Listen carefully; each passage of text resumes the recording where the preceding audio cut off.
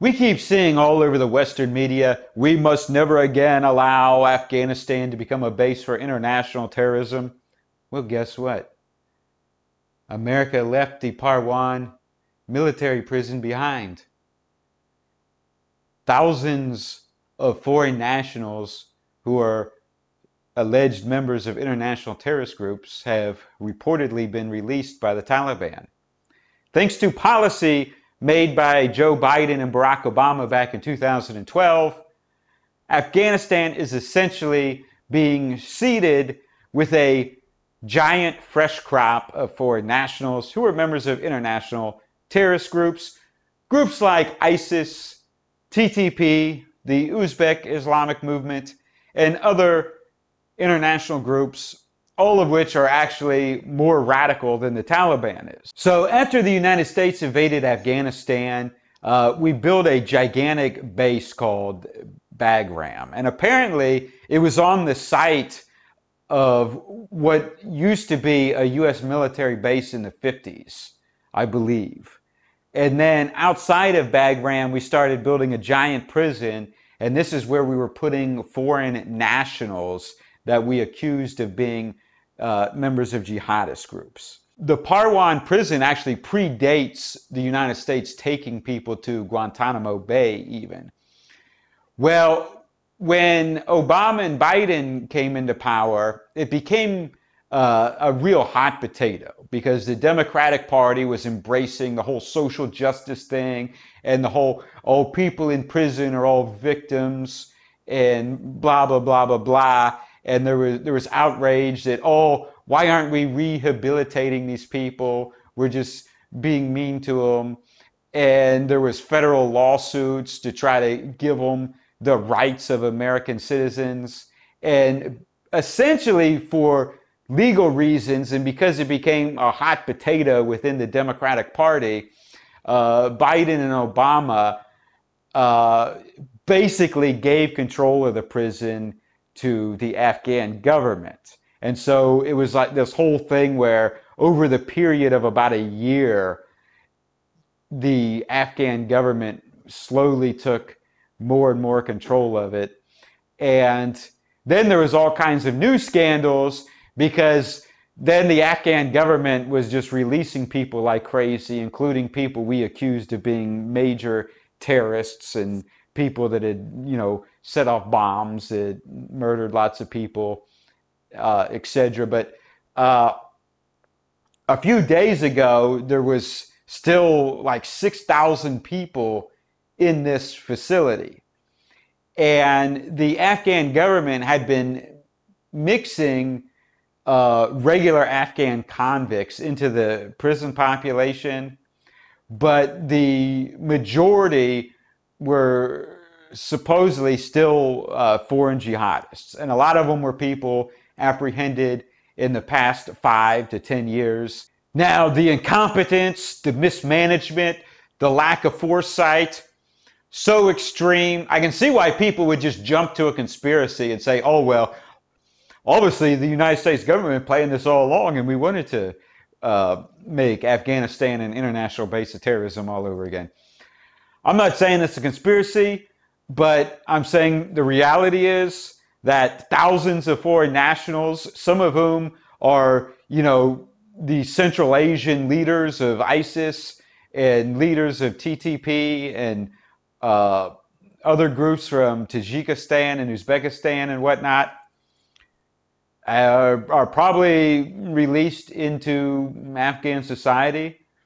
And so basically, Afghanistan has now like instantaneously become a hotbed of international terrorism all over again.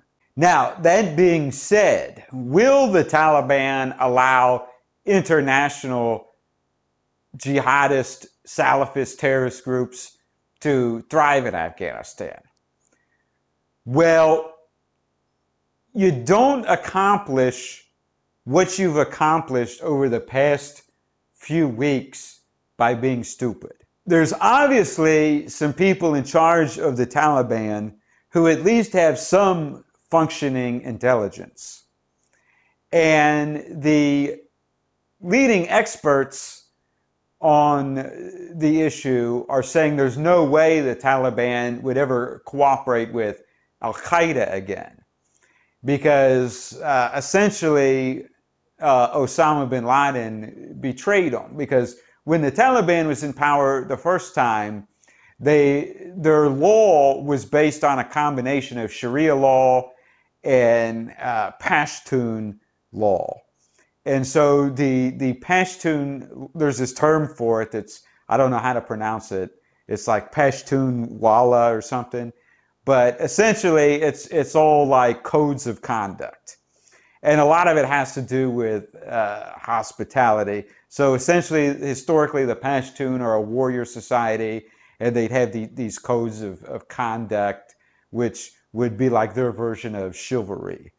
And a lot of this has to do with the laws of hospitality. One of them is that if someone has offered you hospitality, you cannot attack a third party without their permission.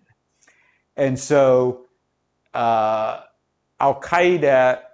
according to the experts on Pashtun culture, the Al-Qaeda violated the basic Pashtun laws of hospitality, and the Taliban will never work with them again. Now, what I'm seeing right now is that the Taliban is actually confiscating weapons all over Afghanistan. So they're saying only the Taliban is allowed to own weapons, and they're confiscating weapons from other hardline Islamic groups. And so I assume this goes for TTP and other groups that are allegedly active in Afghanistan right now. Of course, we'll have to wait and see what really happens. Now, another thing I want to talk about is China. The Chinese embassy in Kabul is still open, still fully functional. A spokesman for the Chinese foreign minister said that they are looking forward to friendly relations with the Taliban, and they hope to begin infrastructure projects in Afghanistan. So the Chinese, if you don't know, they're currently engaged in major infrastructure projects in Pakistan, Tajikistan, and other Central Asian countries. They've got the Karakoram Highway in Pakistan, also known as the Pakistani-Chinese Friendship Highway. They've got the Dushanbe-Chunuk Highway in Tajikistan. Essentially, China wants to link those highways together through Afghanistan, so both of them going to Afghanistan. China wants to build a network of highways all over Central Asia so they can move their products all around and, you know, bring back the things that they mine in Central Asia back to China. And of course, as I've said in my previous videos, I believe George Bush thought that American companies would develop mining interests in Afghanistan. He thought it would be a boost to the U.S. economy, and then people would be happy for his invasion and occupation of Afghanistan. And what happened was state-owned Chinese companies came in with their unlimited resources and outbid American companies. And so China has bought up mineral rights all over Afghanistan, and they have billions and billions of dollars set aside already for giant infrastructure projects in Afghanistan. And as it stands right now, they plan to go ahead with these projects. And basically, both sides are saying favorable things. The Taliban has been saying for months now that they're having great negotiations with the Chinese.